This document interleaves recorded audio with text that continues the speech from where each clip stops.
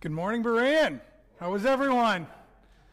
I blessed my soul this morning. Anyone else? Anyone else there? Let's just pack it up. We just, So we are still in the book of Nehemiah. So if you would, turn with me to chapter 7. We're going to be there. Actually, before that, we have some work, some pre-work to do. Let me go ahead, let me pray, and then we will recap. And then I have to give some disclaimer and some background info. So let me go ahead, let's pray, and then we'll get into our text and the rest in our scripture this morning. Lord Jesus, you're gracious, glorious, kind, and wonderful. Lord, everything we do, I pray, would bring you honor and glory.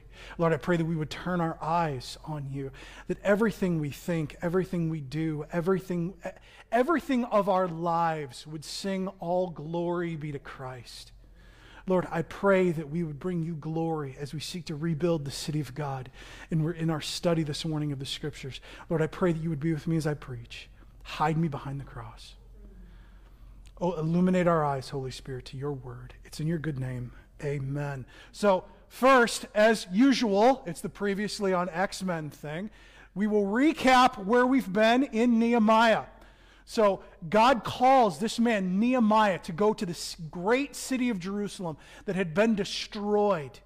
And he calls Nehemiah to go rebuild the wall.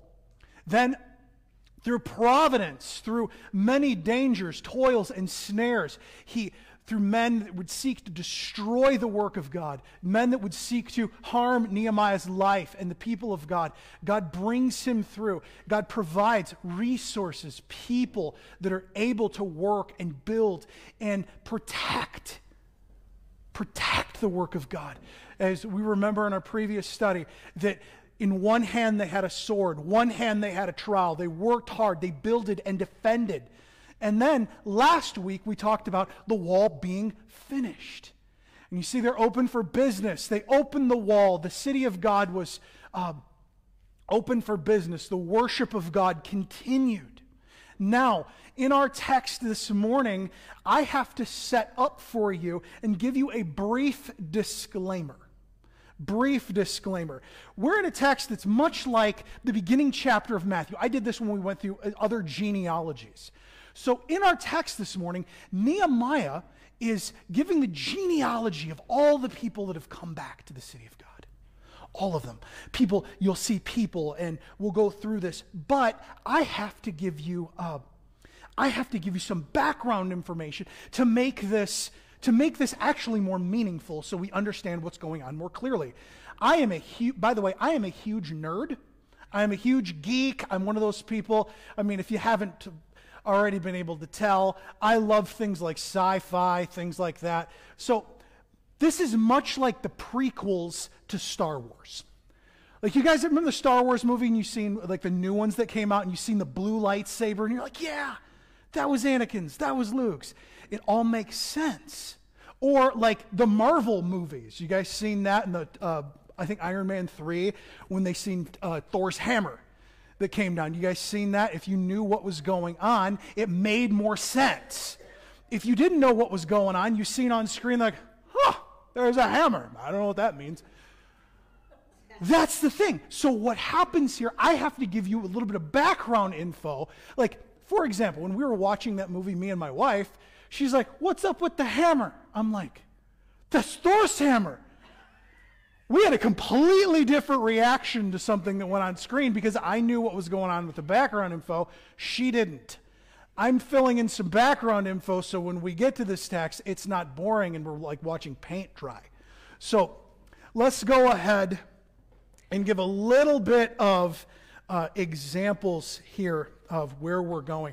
So there's a historical timeline of Israel. So Nehemiah, the story of Nehemiah doesn't just happen in a vacuum. It's not just, oh, okay. There's things that happen before. There's things that happen after. So all of like redemptive history, God calls a man named Abraham. So in the beginning, God creates our first parents, Adam and Eve. We have Noah, the world gets destroyed, and then we get to this man named Abraham. Abraham, Isaac, Jacob, they become a large family. The people of Israel grow in captivity in Egypt. They become slaves. God delivers them through a man named Moses. And God, gives them the law of God. And what that does is they become a people for God's own glory. They're set apart. And God warns them in his law what will happen if they are disobedient. The law, give it a brief thing here, they're saved by grace alone, by faith alone, but they demonstrate the glory of God. They're saved the same way we are, by the way. I want to make that painfully clear. And I also want to say this too, that God gives blessings and cursings in the law. If you obey me, good things happen. If you disobey me, bad things happen. And what's going on here in the book of Nehemiah, bad things have happened. Bad things have happened. And good things are about to happen here because they've turned their hearts to obedience to Christ, obedience to God. So look with me. So with judgment, so God sends judgment on the people of Israel. So the thing about God's judgment, I want to say this too, when God brings about judgment, I know there's a lot of talk about that these days, where we feel like society there's massive tensions and stuff like that going on. God is very slow to anger. God is wrathful. Don't get me wrong. God is wrathful, and God is just, and God is holy. But God is also very slow to bring about judgment because God is gracious and wants people to repent. Now, this is what happens with Israel. God sends prophets to Israel. So God gives Israel the law and says, you must obey, right? You must obey because you are my people. God also sends, when Israel disobeys, God sends prophets to Israel, almost like, one of my seminary professors put it like this, they're covenant enforcers. So what happens is God gives the law to Israel, Israel disobeys, God sends a prophet to remind them. Much like when I forget to take out the garbage, I am reminded by a 7-year-old that's become, my wife looks at my 7-year-old, or my 6-year-old, says, hey, go tell your daddy to take out the garbage. She has a message, she comes to me, I take out the garbage, she reminds me of what's going on. They're great, kids are great like that. So, point is, prophets in the Old Testament, God sends a ton of prophets to Israel. Men like Isaiah, men like Jeremiah, that say, repent, turn away, don't do this wickedness because part of the covenant, there are consequences. There are consequences for disobedience. There are consequences. And the thing where I think we get tripped up with prophets is everyone's looking, okay, what are they trying? They're like future tellers. There's two roles of a prophet. There is foretelling what will happen if you disobey the covenant. Much like pastors, what will happen. If you don't trust Christ, bad things are going to happen. You will face the judgment of God. It's not that we want that to happen, but we want everyone everywhere to repent. But that's the thing. You remind people what's going on. They're foretelling what will happen. And then they forthtell. Prophets forthtell things. They say, this is the covenant. This is the word of God. This is the covenant. This is the word of God. They forthtell what people already know to be true. Not that they're telling you anything in new information. Repent, like when Isaiah or Jeremiah is saying, repent, for something bad's going to happen, repent. You guys know this, you have the law. They're just telling you something you already know. So look with me. So in the historical timeline of Israel, God gives them the law. God sends prophets to them. Very slow. We're talking hundreds of years here. Slow to bring about judgment. And then Israel doesn't obey God. So God brings judgment. Look with me, if you will, in the book of Jeremiah. We're in 53. I know, I tried to make it as big as humanly possible. I know, the eye test. We're still working on those little eyeglass things they have at the opera. So when I failed on PowerPoint to make it ginormous, that we can still look. That was supposed to be funny. I'm working on that too. So here's God's judgment on the people of Israel. This is tremendously important for our text in Nehemiah. And the captain. This is the fall of Jerusalem. Actually, you can see in your Bible that the temple had already been burned at this time.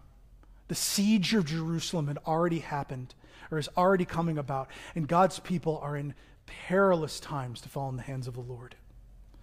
We'll start in verse 24. And the captain of the guard took Serach, the chief priest, and Zephaniah, the second priest, and the 3 keepers of the threshold.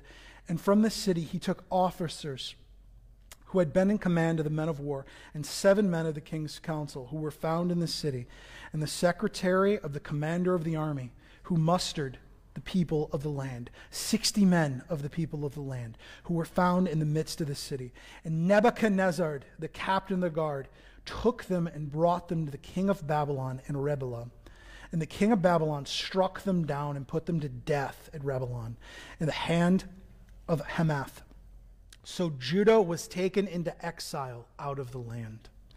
This is the number of the people whom Nebuchadnezzar carried away captive in the 7th year, 3,023 Judeans. In the 18 years of Nebuchadnezzar, he carried away captive from Jerusalem 832 persons. 30 in the 23rd year of Nebuchadnezzar. Nebuchadnezzar, the captain of the guard, carried away all the captives of the Judeans, 745 persons.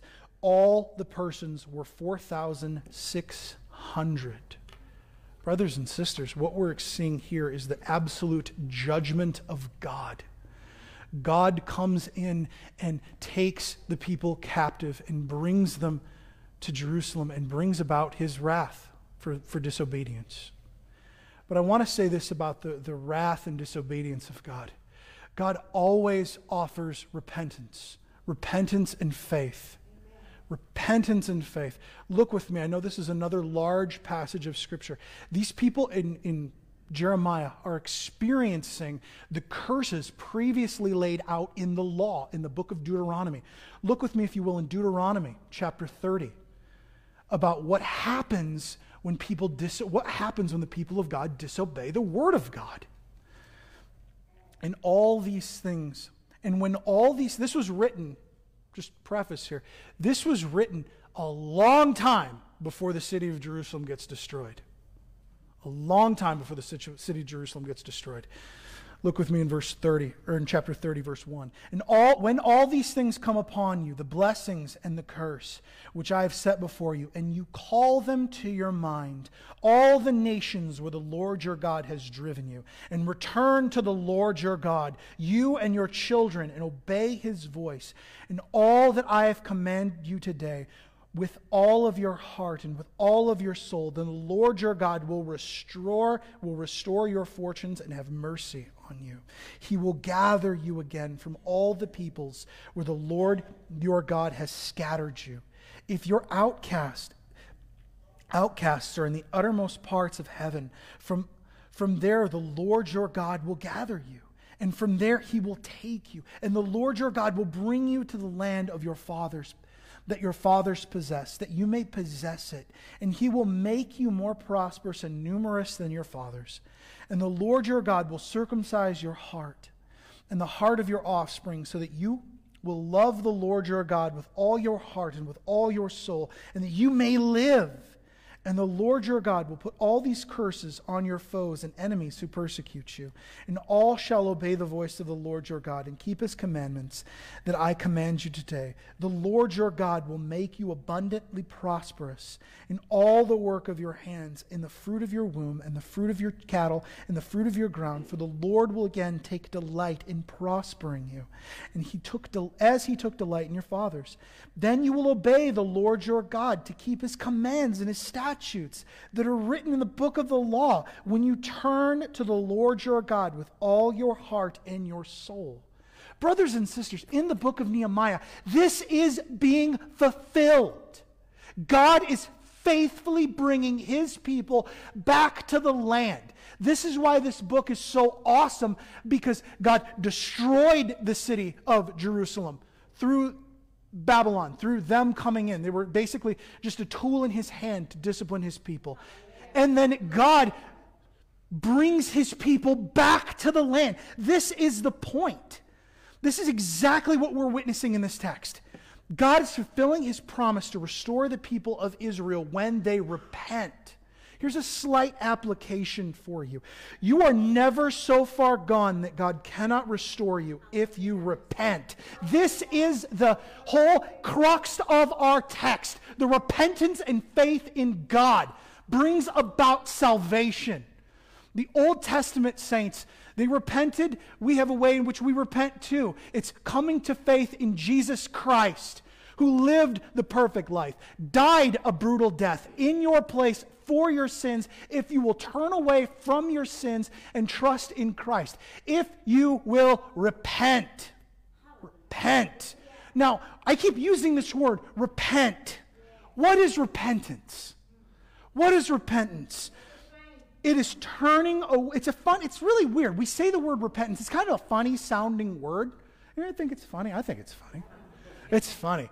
No one uses the word repent. I use the word repent with my kids all the time.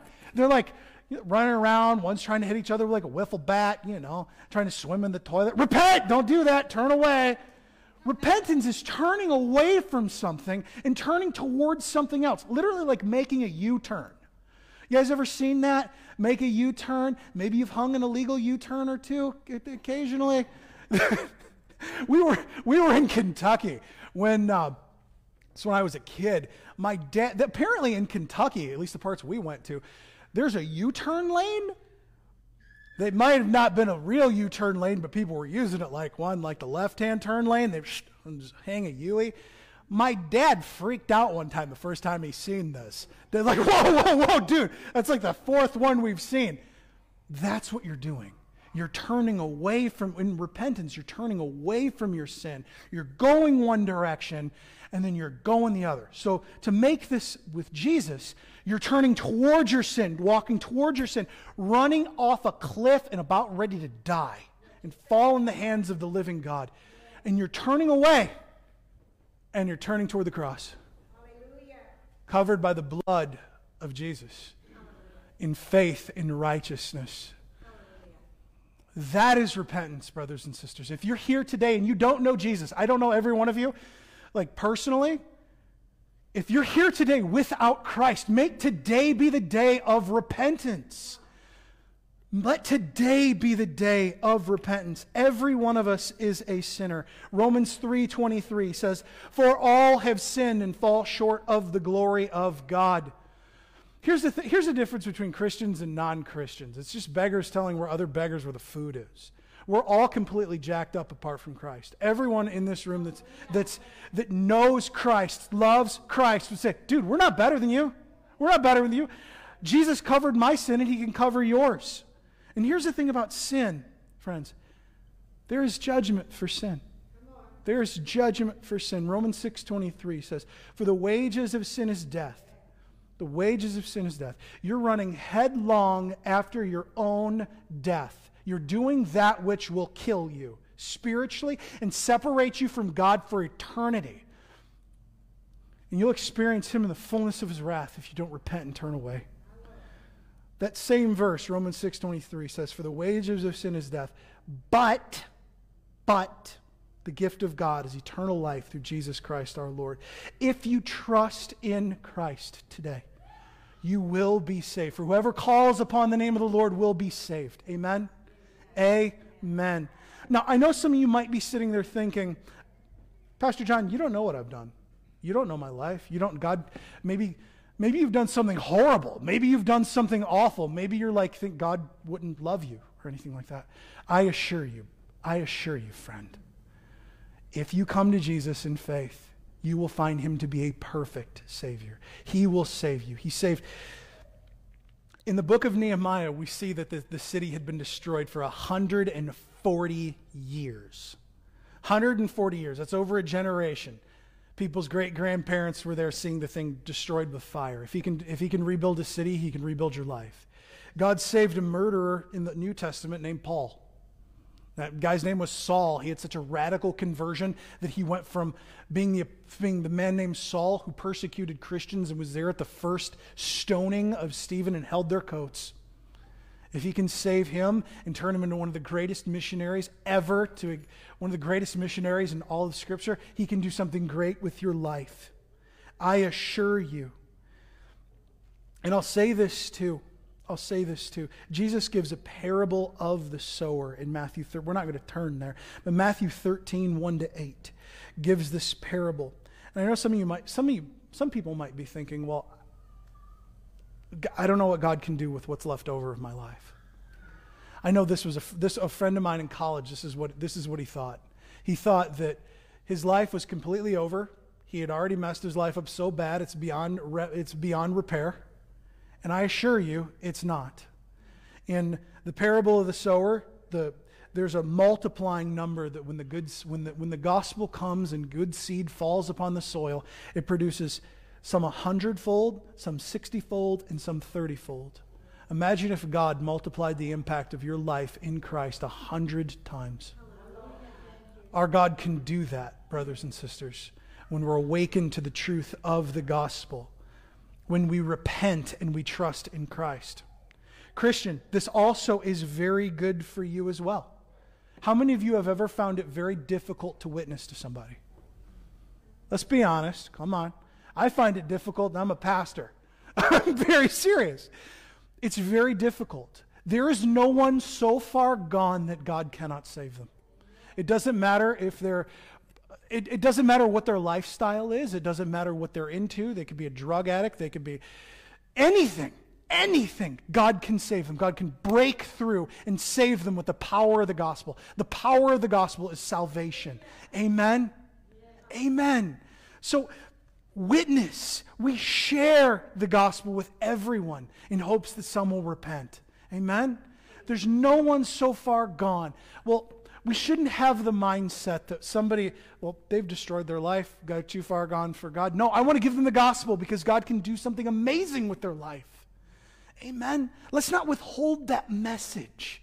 Let's let God, let's witness to everyone from the grocery store to school, to work, to people you meet on the street. Let's tell them about Jesus. Amen?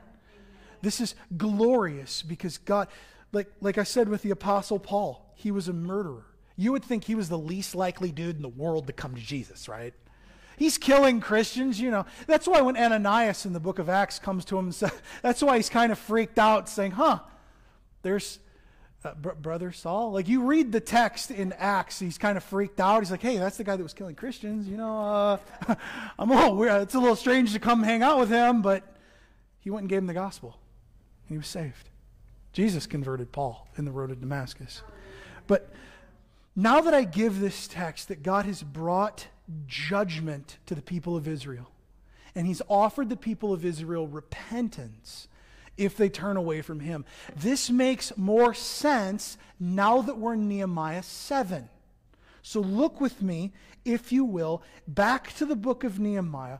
We're going to look for 5 to 7, and I want to give some context here as to what's going on.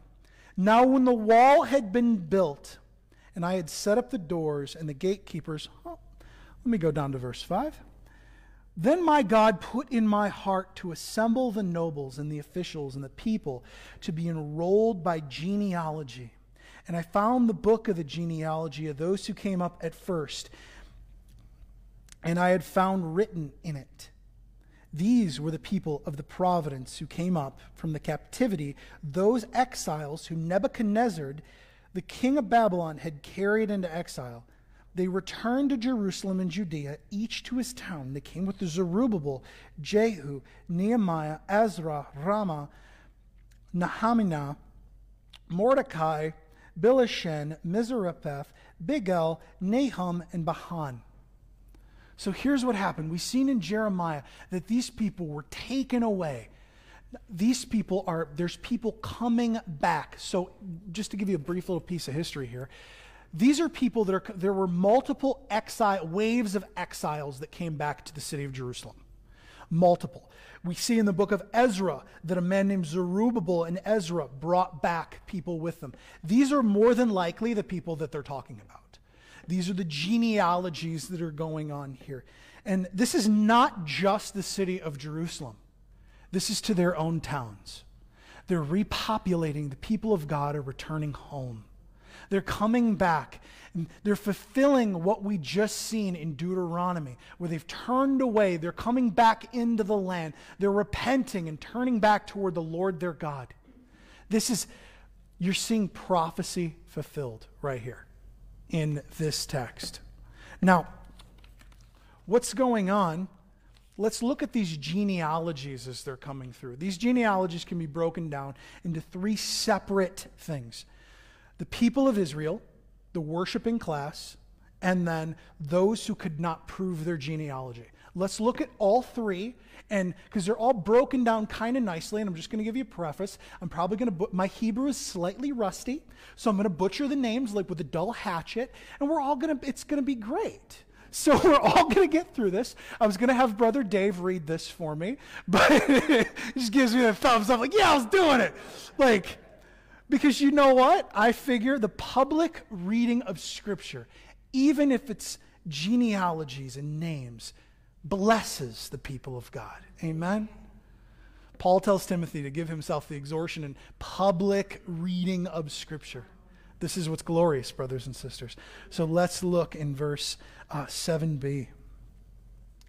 The number of the people of Israel, the sons of Parash, 2,172.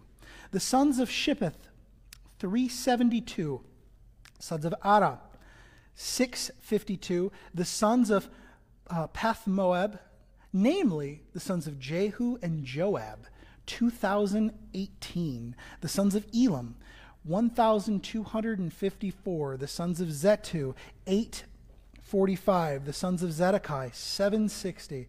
The sons of Menam, 648. The sons of Behi, 628. The sons of Asgad, 2,322. The sons of Amimiabkai, 667. The sons of Binja, 2,067. The sons of Adon, 655. The sons of Alter, namely of Hezekiah, 98. The sons of Hisham, 328. The sons of Bezai, 324. The sons of Hadapath, 112. The sons of Gibeon, 95. The men of Bethlehem and Nepheth, 188. The men of Azoth, 128. The men of Bezemath, 42. The men of Kirath, Shiphrasai,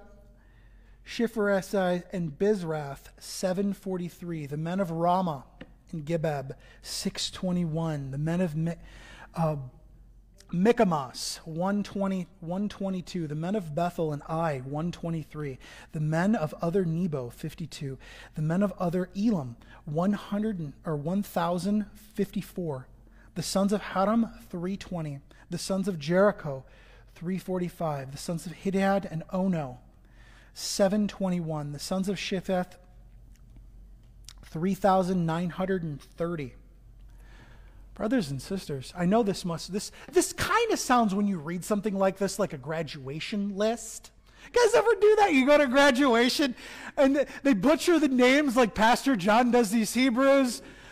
It's like that. It's literally like reading the phone book. What I seen when people were sad about missing graduations last year. I heard someone joking about it.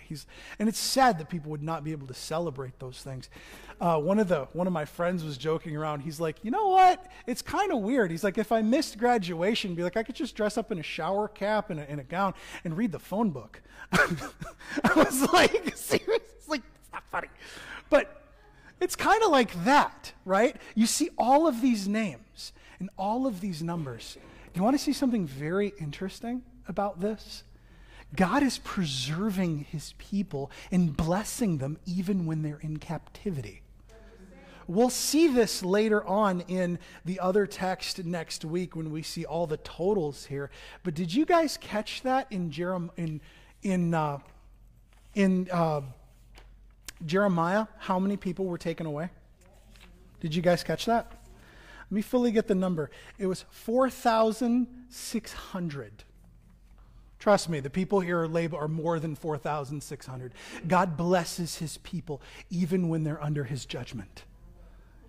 God sustained and providentially. It wasn't because they were awesome, it was because he is awesome.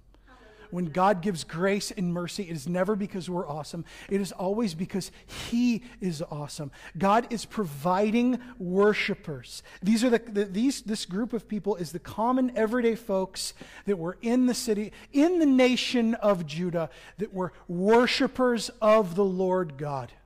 God is giving Himself worshipers. Amen? You guys notice that? He's giving Himself worshipers. Look with me in the worship class or the worship leaders of the people of Israel. This is amazing. So let's continue. The priests in verse 39. The priests of Jedediah, namely of the house of Jehu, 973. The sons of Emer, 1,052. The sons of Pehaz, 1,247. The sons of Haram, 1,017. The Levites, the sons of Jehu, namely of Kidmel, the sons of Horesh, 74. The singers of the sons of Asaph, 148. The gatekeepers, the sons of Shalom, the sons of Eraktak, the sons of Talamon, the sons of Kobab, the sons of Hetat, the sons of Shebo, 138. The temple servants of Jehaz, the sons of Heshpop, the sons of Tedbiap, the sons of Kirsh, the sons of Sai, the sons of Paran, the sons of Laban, the sons of Hegbop, the sons of Shimei, the sons of Hanan, the sons of Gideon, the sons of Gezer, the sons of Rebop, the sons of Rezin, the sons of Nikodai, the sons of Gazan, the sons of Uzzah, the sons of Pez, the sons of Basi, the sons of Meliam, the sons of Nekapushkin, the sons of Bakbuk, the sons of Hakaifa, the sons of Harhar, the sons of Bazlit, the sons of Mihad, the sons of Harshka, the sons of Birkin, and it goes on, and it lists even Solomon's servants. What's funny is I actually practiced this week in my office, and I'm like, I'm going to butcher this. I had Max McLean reading the Bible with me, and I'm going through. I'm like, come on, Max, help me, Max. And I'm going through these names. Look with me in verse 57, the sons of Solomon's servants who were part of the temple, the sons of Sotai, the sons of Sophirthia, the sons of Peradad, the sons of Jaal, the sons of Darkan, the sons of Gidel, the sons of Shephith, the sons of Hattil, the sons of we'll go with that. The sons of Ammon, all the temple servants of Solomon's servants were 392. Something very interesting is going on here, brothers and sisters. Even though this is a very boring text of Scripture and it sounds like we're reading the phone book. Something very interesting is going on here because all Scripture is God-breathed and is profitable. Hallelujah. All Scripture, even this stuff. Hallelujah. I want to throw this out here. Do you guys see the breakdown of what's being said here? The priests in verse 39. Do you guys know who the priests of Israel were? The priests of Israel were the people that would present the sacrifice. The sons of Aaron, integral part of worship in the Old Testament. Integral. You couldn't bring a sacrifice or an offering without first bringing it to the priests to do that. Like this, or the temples, the Levites. These are the people that would teach the word of God to the people of God. The scribes and the Levites. We see Ezra he'll read the law here in a week or two. The temple servants, these are the people that cut wood for the temple and bring worship to the Lord. Solomon's servants, they're mentioned with the temple servants and probably served within the temple. God is supernaturally preserving His worship for His people. He is supernaturally preserving His people to worship Him and supernaturally preserving worship, the means of worship in the Old Testament so that His people can worship Him. I'll say this too. In the Old Testament, worship was very, very serious. Very serious. People died when they didn't worship correctly. In the old, Nadab and Abihu offered false fire before the Lord and were consumed with fire, and it killed them. A man named Uzzah. You guys ever read that in 2 Samuel? They were getting the ark, and he's steadying the ark. And the ark falls, and he reaches out to grab it. And it says the anger of the Lord was kindled against him and got dropped dead. I've always looked at that story and been like, wow, that seems kind of mean, doesn't it? I mean, he was just trying, the ark was falling. I probably would have grabbed it too. Like, it seems like that. But God gave a very, very, very strict prescription in the Old Testament how he was to be worshipped. The ark was supposed to be carried a certain way by Levites and priests. What you're seeing here is God's supernatural grace to the people of God so that they might know him and love him, and the worship of God might continue in the Old Testament even though that the people of God sinned. This is grace upon grace upon grace to the people of God. God sustains his worship. God sustains his people so that they might know him. And he's continued this faithfulness even when his people were unfaithful. Amen? When we are unfaithful, he is still faithful. Not in the same way, but I am reminded that of God's sustaining ability to worship, even in the work of our church. Amen? Before I got here, it was 4 years without a pastor? There was pastors here. There were elders and leaders and things like that, but not a senior pastor. And God sustained our church. God has sustained our church so that we might worship him and be missionaries to our community and see people repent and believe the gospel. God has sustained us. And we can look at this, and it looks like we're reading the phone book, but brothers and sisters, this is a heritage of faith. This is a heritage of God protecting his people, making it so that his people can worship him. Exactly, in some sense, what he's done with our church. He's preserved us since 1963. Through many dangers, toils, and snares, I have already come. And he'll bring us through much, much, much, much, much more. Because he is faithful. He is faithful, brothers and sisters. I want that to be front and center so that when we see something like this and we see God do great things by sustaining his people, we can say, all glory be to Christ. All glory be to Christ.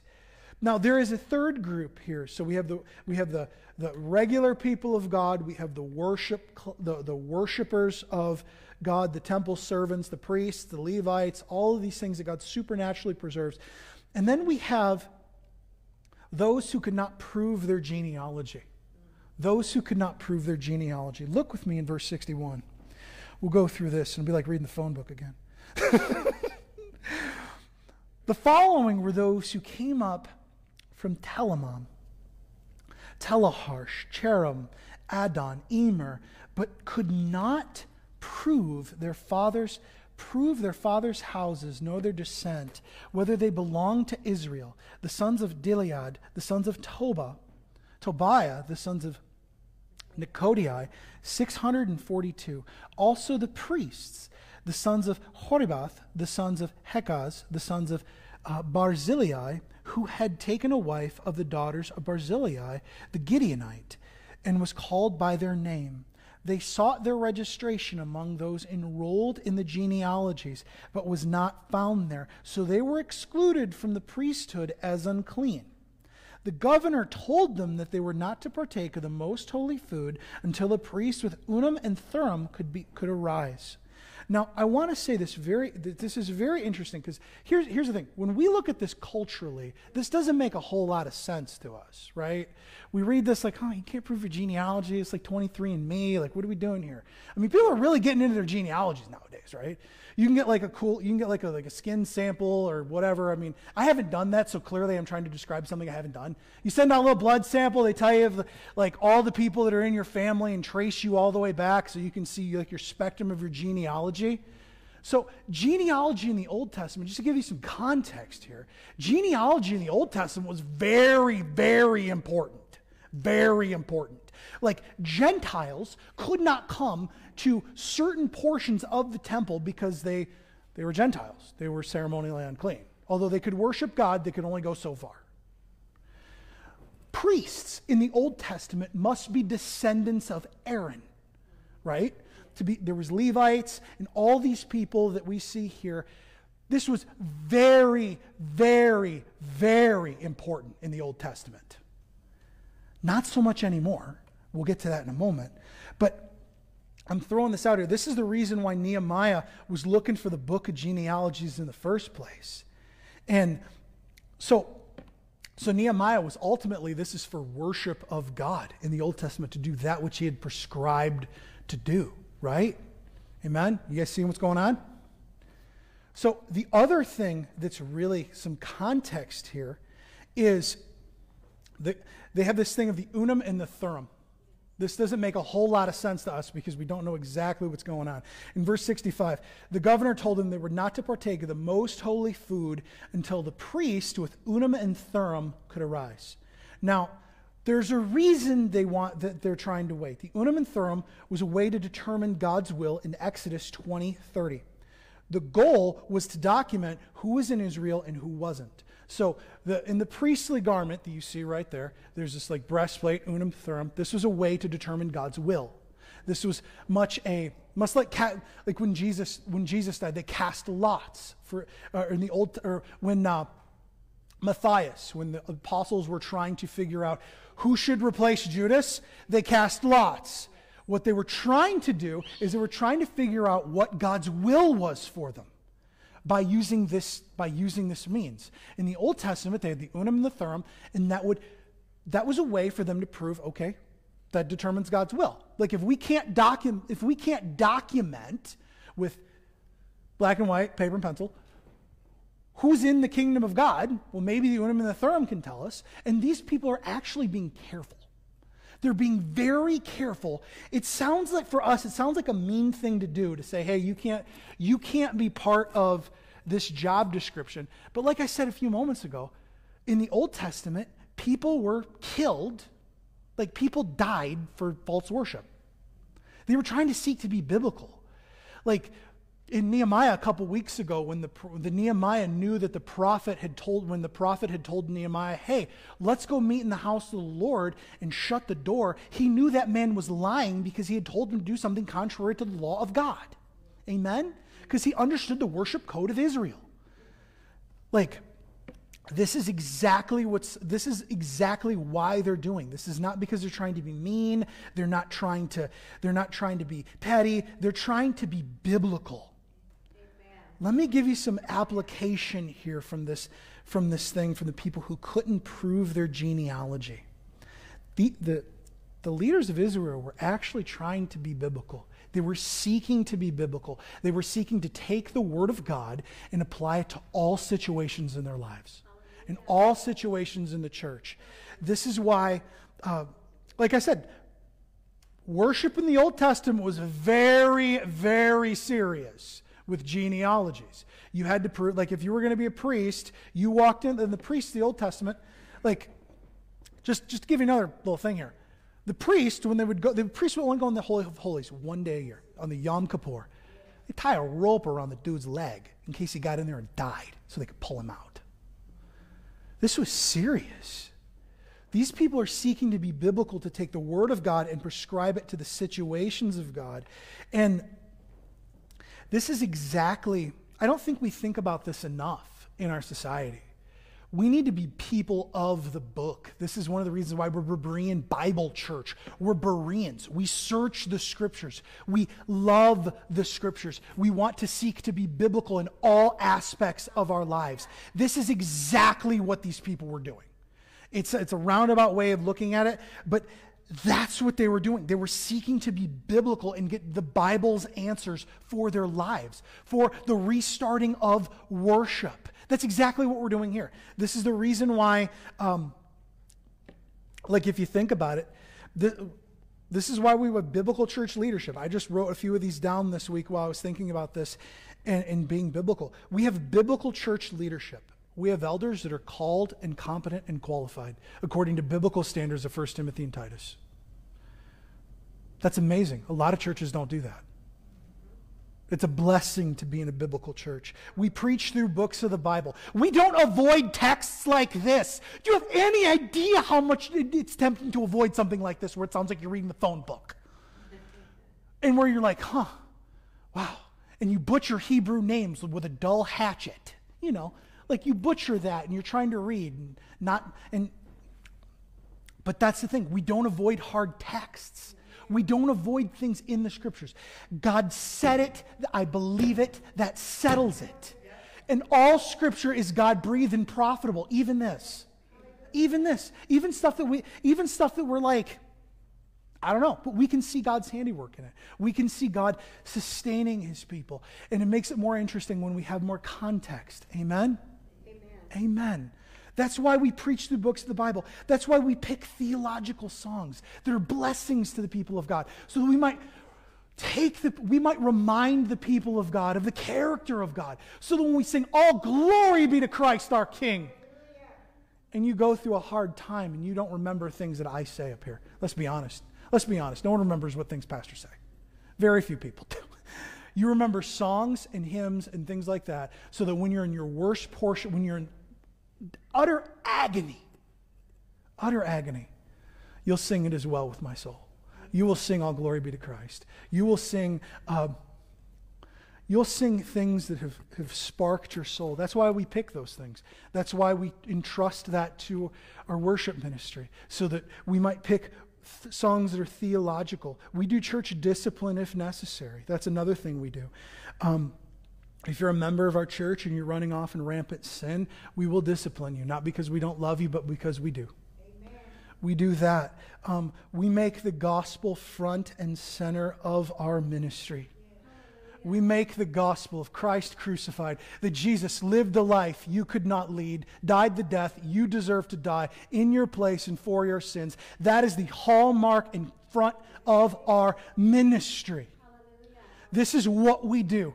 And we're unapologetic about that. Christ above all. Jesus over everything. That's what we do. We don't sugarcoat the gospel. We call people to repentance. We tell people there is a real heaven. There is a real hell. There is a real Savior. And if you don't get right with him, you will wind up in hell under the judgment of God. Not because we don't love you, but because we do. But because someone sitting around getting a cancer diagnosis. I heard Paul Washer give this example one time. His mom he had went in for his mom and she had got a cancer diagnosis. And he put the x-ray up and showed him the tumors. Like, Mrs. Washer, this is the tumor. He looked over, he goes, that guy ruined my mom's day. Made her cry. He did that because he was trying to save her life. We really believe the truths that are in this book. And we'll die for them. We'll be in prison for them. We'll do whatever it takes to herald them from the rooftops to wherever. And we'll preach the gospel as loud as humanly possible. That's why we seek to be biblical. We don't sugarcoat anything. The other thing, too, that we can point to within this text that is absolutely wonderful. I know I said this a few moments ago, that genealogy in the Old Testament was massively important for them. Genealogy doesn't mean anything now. That's what's great about the gospel. It's not about your birth, but about your rebirth. Hallelujah. Say that again. It's not about your birth, it's about your rebirth. In Galatians 3:28 and 29, it says this, there is neither Jew nor Greek, there is neither slave nor free. There is neither male nor female. For you're all one in Christ Jesus. For if you're Christ, then you're Abraham's offspring, heirs according to the promise. Heirs of Abraham. All the promises of Abraham are for the church. The Jew or Greek, like I said before, the Greeks could only go so, non-Jews could only go so far. That veil got torn when Jesus died. We get to come to Jesus. No ethnicity, anything like that, social status. Like I said, it's not about your birth, but about your rebirth. And this is wonderful news. Wonderful news. I'm not from a great lineage, tell you the truth. I had a bunch of people that were like coal miners and blue-collar Joes, and we're not blue blood by any stretch of the imagination. Like if you come during the week here and you see me and I'm in my office, I've usually got cut-off shorts on, a John Deere hat. I am clearly like a blue-collar guy. I fix my own car. I mean, that's just what I do. It's not about your status, but about Christ. It's not about your social status or anything along those lines, but about Jesus. It doesn't matter about our lineage, our relatives. It's not about our relatives or what your... And that does say this too. Your grandparents might love Jesus. Your parents might love Jesus. Your brother might love Jesus. Your sister might love Jesus. But unless you love Jesus, you're under the wrath of God. Unless you repent and believe, you can't get to heaven on anyone else's coattails. You cannot get to heaven on anyone else's coattails. You must be saved by the blood of Christ applied to you in your place and for your sins. Like I said, it's not about your birth, it's about your rebirth. That's what we must know and we must love. It's not about our ethnic background. All people, all places. There'll be nations, tongues, and tribes all around the glory of God, around the throne one day. I have brothers and sisters that don't speak my language. I have brothers and sisters I met one time on a mission trip to Mexico. There's a little kid that speaks Spanish. I speak English. We're from different ages. Everything was completely different. He's like, Jesus is my Savior. He said in Spanish. But he's like, Jesus is my Savior. I'm like, Jesus is my Savior. And he looked at me and goes, mi hermano, my brother. We hugged. He's like 5. I was in college. It was awesome. It was glorious. That's what Jesus came to do. Jesus came to live the life we could not lead, died the death we deserve to die, and call everyone everywhere to repentance and faith in him. That is the message of the gospel. That is what we see in Nehemiah. God calling his people, them repenting, them trusting in Christ, or them trusting in God, and God restoring them. Let God do that for us. And if you're here today without Christ, let today be the day of salvation. Amen? Embrace Christ. Let me go ahead. Let me pray. And we can conclude. Lord Jesus, I thank you for who you are, for what you've done. Please be with us and apply these truths to us. In your good name, amen.